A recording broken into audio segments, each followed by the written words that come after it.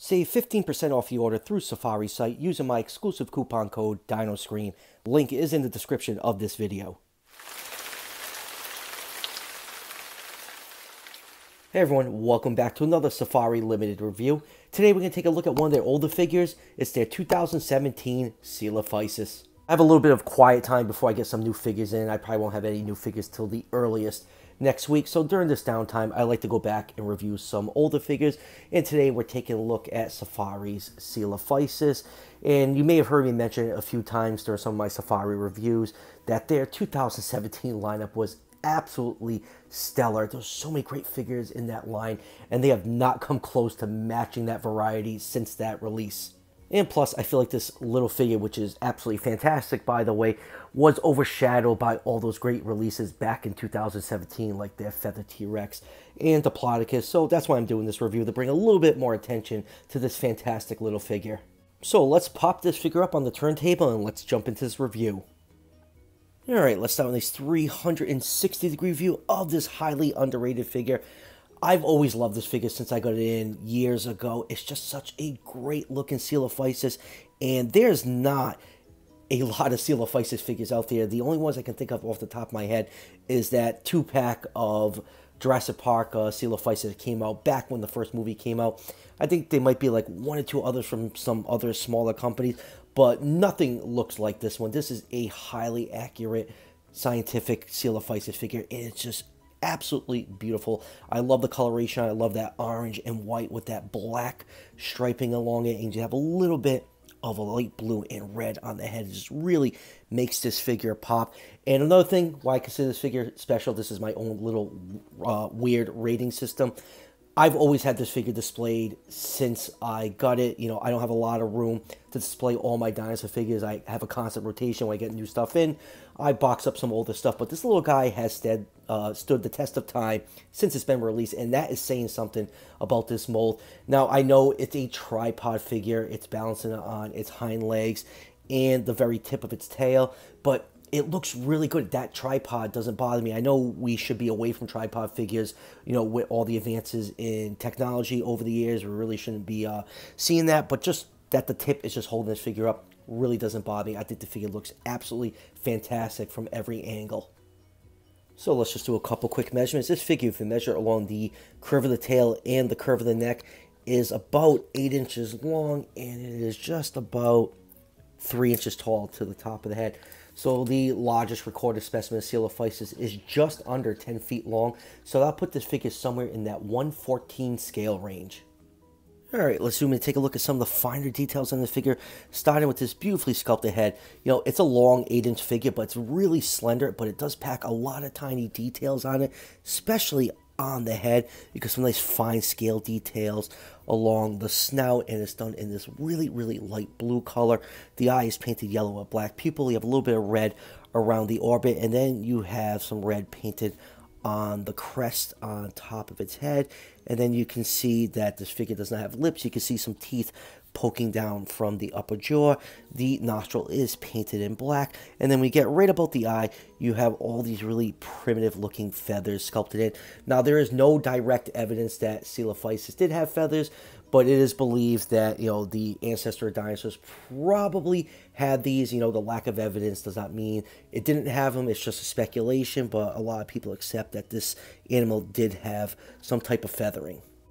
All the feathers on the body are nicely sculpted. They're done in this beautiful orange color. Then we have this black stripe along the neck that separates the white feathers from the orange. The neck is nice and slender, just like the head, typical for Coelophysis. And then going down to the arms are beautifully sculpted. The hands are done scaled. You have some nice fine scale detail on there. The hand claws are done in a gray paint, and you can see the hands are nicely sculpted, very proportionate to the body. Going down to the body, you got more of that nice scale detail, that black striping mixing in with that white feathering. And let's turn the underside over. You can see the chest cavity is nicely sculpted. You can see the Safari trademark along the bottom, which is barely noticeable because it blends in with all those feathers. The dry brushing of the white feathers on the belly is really nice. You have some of that base plastic color underneath there coming out to add some nice definition to it. Going down to the hind legs are also nicely sculpted, covered in tons of feathers. Like the only spots on this figure that aren't feather is the snout, the hands, and the feet. You got some nice calf muscle definition. You got the orange paint stopper right here before we go into that white. The feet are really, really nicely done. You got some nice scale detail and that gray paint for the toenails. And then going down to the tail, you have this nice, long, slender tail. And you get to right about near the last like quarter of the tail, you have some nice white and black striping on there. It really adds some more color to this figure. So yeah, I really, really like this thing. Here it is from the top. You can see some nice narrow hips, which is pretty typical of Coelophysis. This is an absolutely fantastic figure. Like I said, I feel like it was overshadowed by the rest of the 2017 lineup, like I said, which is absolutely fantastic. But I've always really, really liked this figure. Like I said, it's been on my display shelf since I got it in, so that's saying something. Moving on, weight comparison. Since this figure is kind of in that 1/14 scale range, it actually scales really well with 6-inch figures. So here it is with the Marvel Legends Stormin' Norman Osborn, aka the Green Goblin. So this gives you a good sense of how big Coelophysis was in real life. And next up here is Safari's Postosuchus, an archosaur that lived alongside Coelophysis. I don't have a lot of Triassic figures to compare to Coelophysis to. That's because a lot of dinosaur companies don't make Triassic species. You know, you get a Dimetrodon from the Permian, and you know, we're lucky we even have a Coelophysis. Like I said, there's barely any figures of the species out there, and I'd love to see some companies give more attention to these early dinosaurs. Love to see a high-quality Herrerasaurus and Eoraptor, and we definitely need an updated Plateosaurus from Safari. The Carnegie one is pretty good. I actually do have that figure. I just have no clue where it is. Haven't seen the thing in about a decade. It's probably buried in a box somewhere at my parents' house still, but I'd love to see an update to Plateosaurus in the future from Safari.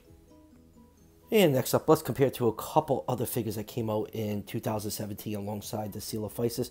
Here is another underrated figure from that lineup, the Parasaurolophus. This is another great figure. It has a lot of nice fine details up close. I'm eventually going to have to review this one. And let's see what else we got. Here is a figure that definitely overshadowed this one. Here is Safari's Feathered Velociraptor. And here's the big figure of 2017 from Safari. They're amazing looking feathered T-Rex. It's still one of the best products Safari has ever made. And let's just do one more 2017 figure. Here is their really nice looking Diplodocus. I have a feeling I'm going to review this one next. You know, got to feed the YouTube algorithm. And lastly, let's just do a couple relatives of Coelophysis. Here are some Neotheropoda Coelophysidae. Here is Batats, Cryolophosaurus. Come on, stand. There we go. Stand, buddy. These Batat figures, they have such soft plastic. They do not like to stand for long. They warp very easily. And here is last year's Safari's Dilophosaurus. So you have a couple relatives of Coelophysis in this picture.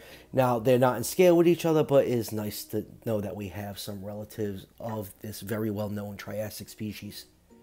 So, final thoughts on the Coelophysis. I think it's a fantastic looking figure. Like I said, there's barely any figures of the species, and it's such a well-known early dinosaur. You know, we have, hundreds and hundreds of specimens from that Ghost Ranch discovery. We know a lot about this animal from baby to an adult. So it's nice to see that a company did take a chance and give us a really nice, accurate looking Coelophysis figure. Like I said a couple times during the review, I feel like this figure was overshadowed by all the awesome figures that were available in 2017, but this one is definitely a standout for me. I just love the sculpting and detail on it. The feathers are really well done. The paint scheme is fantastically done, and this figure retails for just under 10 bucks, and there's no reason not to add this to your collection. Triassic dinosaur figures of this quality are so rare in our little collecting hobby, so this is definitely a must-add in my opinion. And like I said at the beginning of this review, you can save 15% anytime from Safari's site using my exclusive coupon code DINOSCREAM. Link to purchase this figure is down below in the description. So that will do it for the review. Like I said, I'll probably review like one or two more older figures up until when I get some new product in. And we're in September now, so probably in like another month and a half or so, Safari should be revealing what will be available in 2022, and I can't wait for that. And as always, if you're enjoying the content on this channel, show your support by hitting that subscription button just below the video. Each subscription helps out the channel tremendously and is greatly appreciated. I'll see you guys for the next one.